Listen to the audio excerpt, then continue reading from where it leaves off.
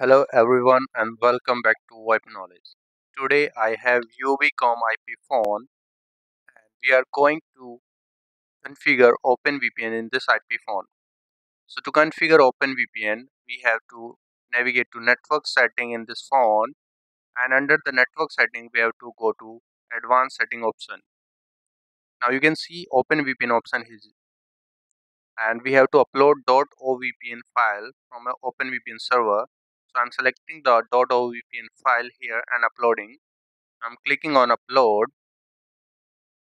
After click on upload, click on save and enable OpenVPN option. Click on save, then it will ask you to reboot. So the phone is now rebooting and it will take few seconds to boot up.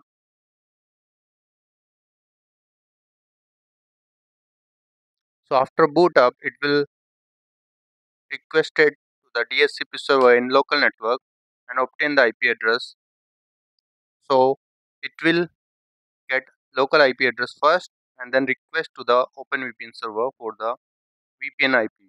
So I'll check local network IP from pressing the OK button, and you can see local IP address and VPN IP is 0.0.